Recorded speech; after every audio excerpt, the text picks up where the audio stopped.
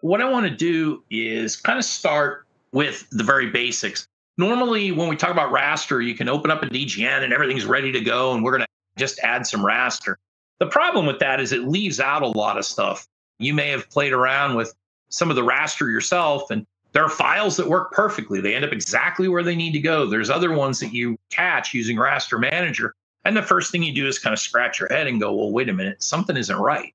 Maybe my units, maybe the geographic coordinate system, there's some issue. So what I'd like to do is take a step back and actually not start with Raster Manager, but I want to start with just plain old referencing, because I'm going to add a few files. I'm going to talk about what we have. We'll make sure everything is really in the right location. We'll talk about units. We'll talk about the GCS. We won't spend a ton of time on it, but I want to get through some of the basics of it. And then we'll start adding some images to it. And I'll tell you that we got some mistakes already built into this so that they're not going to end up in the right place. I didn't think it was fair to show you guys a bunch of images that I already know are going to fall exactly where they should. What I wanted to do is have a few that are, a little more typical of someone just grabbing a few images from a site that's out there. Maybe there's a state site that's out there, and we pull down some images and we go, okay, great, let's attach these, or they're USGS quads or whatever they are, and they don't end up in the right location. These are problems you all run into. So I thought we could start with talking a little bit about that. So first off, just so we get a lay of the land of the file that we have here, in this 2D file, a couple things. First, let's look at the units. You'll notice that the units are in survey feet and inches. Just have to note that. We don't have to make them match anything, but let's just know that that's what they are. We have a geographic coordinate system that is defined. The geographic coordinate system has a couple things that we probably should note. This is Florida State Plane East. It's using a datum of NAD 83. It has a projection built into it. What do we care about looking at this? Well, make sure that the area that we're working in, that it matches within the area that is defined within our geographic coordinate system. Some of you may have even experienced that with something simple as, hey, I've got a file. I open the file up. I want to add something like Bing Maps as a background. And you realize that, geez, the area you're working in is nowhere near the geometry that's there. It could be in a lot of cases that the minimum and maximums for the geographic coordinate system just doesn't match the area that you're working in. So nothing to really note here other than, hey, this is also, US survey feet. Yeah, we're good. We can use this one. So that's the area that I want to work within. So first thing I'm going to do, look at the units, look at what the geographic coordinate system is that I'm trying to match. Now, let's just attach a few reference files. So I'm going to come in and go to my reference tools.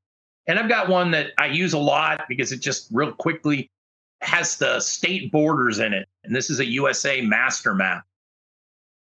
The only thing exciting about this to know about is that I'm going to attach this interactively, is that within that file, it's the contiguous US. There's 48 different models that are all referenced together in a model called USA master map. What do you care about that? Each one of those uses a different geographic coordinate system. So rule number one, they don't need to match. So you don't need to match each one. If I pick USA master map, it's going to reference Florida at a certain geographic coordinate system. The USA master map actually uses a metric geographic coordinate system, and it's sort of a mismatch of the rest. But if done correctly and selecting reprojected, everything is going to end up exactly where we want it to go. So I'm going to start with just a couple things. First, you guys, I'm going to make sure live nesting is set. And then let's talk about this. Y'all see this option for display raster references. If any of you have ever attached a DGN file and then afterwards kind of scratched your head and wondered, why did I also get a raster image? Or, why do I have that as a background?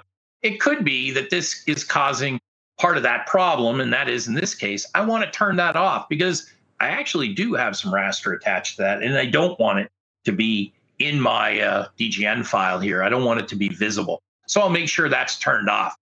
Well, nothing exciting is going to happen, but you'll notice that what happens is on the status bar, it's going ahead. It's taking into account that each one of those is at a different geographic coordinate system. If I zoom out a little bit, you'll see the contiguous US. And of course, what I care about is the state of Florida, right?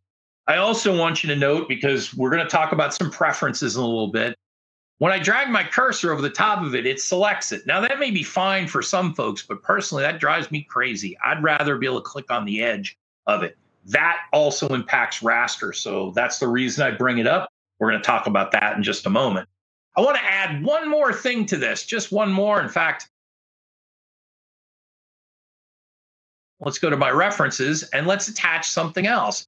I've got some county boundaries. I'm working in Florida, so I'm going to go in here to my county boundaries, and I'm going to pick something else to attach. So here, I'm going to pick shapefile. Y'all are probably familiar with shapefiles as well. Why is this important for me to show this to you? Well, one thing is that all of these use different geographic coordinate systems, but yet they end up perfectly aligned on top of one another.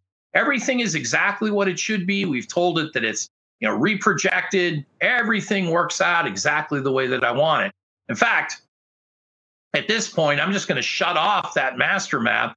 And I happen to know that I'm going to be working in this county in Florida.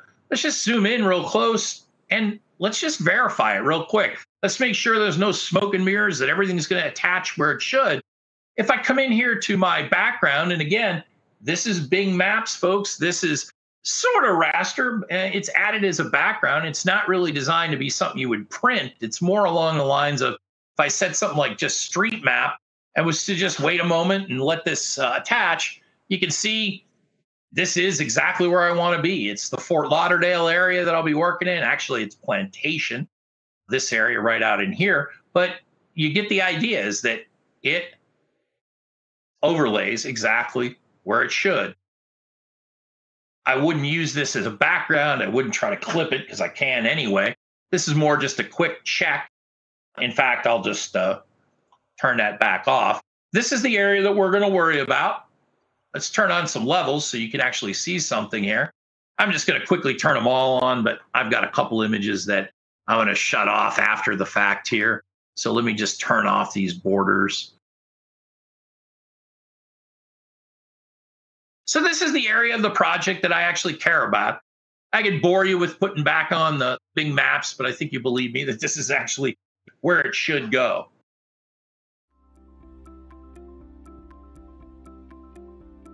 If you found this video helpful, please give it a like. If you want to see more such series, consider subscribing to our channel. Thank you, and see you next time.